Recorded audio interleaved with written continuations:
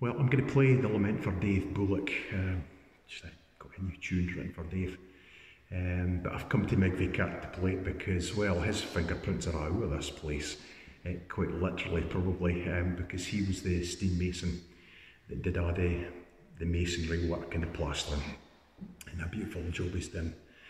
There was other folk involved. Jane Bayliss did the windows.